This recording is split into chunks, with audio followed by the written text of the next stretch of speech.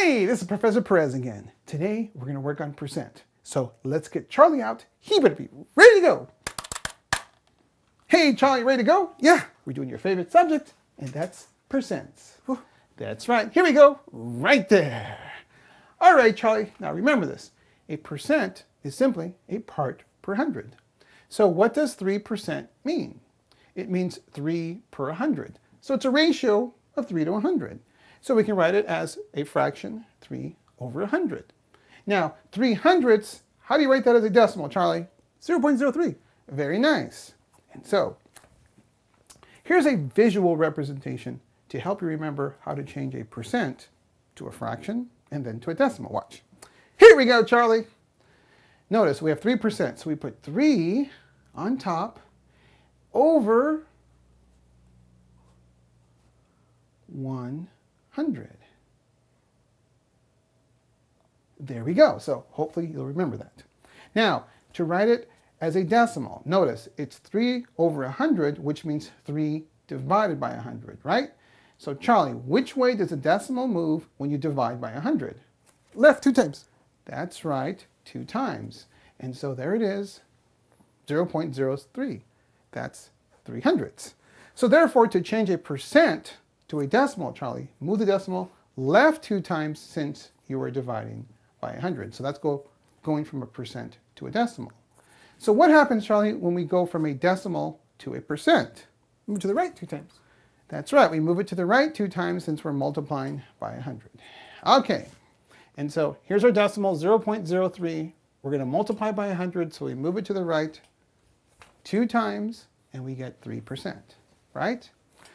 That makes sense because if you take 0.03 times 100, remember 0.03 is 3/100ths, and if you multiply by 100, the hundreds are canceling out, and so obviously you get 3, but because we multiply it by 100, we note that it's a percent. So there you go. So to change a decimal to a percent, Charlie, move it to the right. To go from a percent to decimal, move it to the left. Go home and write a rap song or something. That'll help you remember this. Anyway, Charlie, let's do a problem now. Here we go. Write each percent as a decimal and a reduced fraction. So 13%, Charlie, we're going to write it as a decimal, so we move it which way? To the left 2 times. That's right, 2 times, and we get 0.13 13/100ths. Makes sense.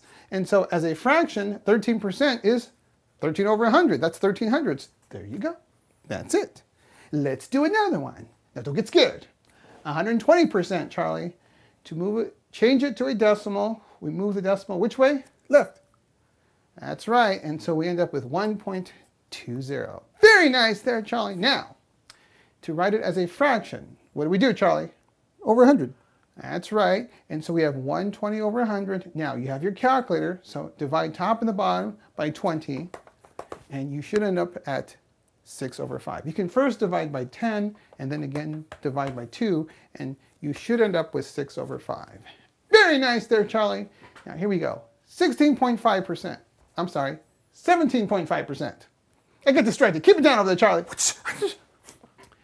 Okay, to write it as a decimal, move the decimal which way? Left. That's right, and we end up with 0.175. Very nice there, Charlie. Now, to write it as a fraction, notice, Charlie, we put 17.5 over 100. Now, that's not our answer. The first thing we have to do is clear that decimal by multiplying top and the bottom by 10, right? Because 17.5 times 10 becomes what, Charlie? 175. That's right, and 100 times 10 is 1,000. And now, with our calculator, we can divide top and the bottom by 25. And what do we get, Charlie? 7 over 40. Very nice there, Charlie. Very good. All right, let's move on. Now, write each quantity as a percent. Now, don't get scared. Here's 0.25. It's a decimal. How do we change a decimal to a percent, Charlie? Move it right 2 times. That's right. Move it to the right 2 times because you're multiplying by 100, and we get 25%. Here's another decimal, Charlie. 1.374. What do we do? Move to the right 2 times. That's right, and we end up with 137.4%. There we go, Charlie. Now, 5/8. Don't get scared. Now, when you have a fraction, the first thing we're going to do is change it to a decimal by doing what, Charlie? Divide. That's right. And take out your calculator. You get 0.625. And now we move the decimal which way, Charlie? To the right 2 times. Very nice there. That's 62.5%. Oh, what fun. Here we go, Charlie. Now we have the number 2. That is just too good. Anyway, Charlie, now what do we do? Right 2 times. That's right. Move the decimal 2 places to the right. So here we need to put the zeros as placeholder. And so we get 200%. And that is our answer. That's it.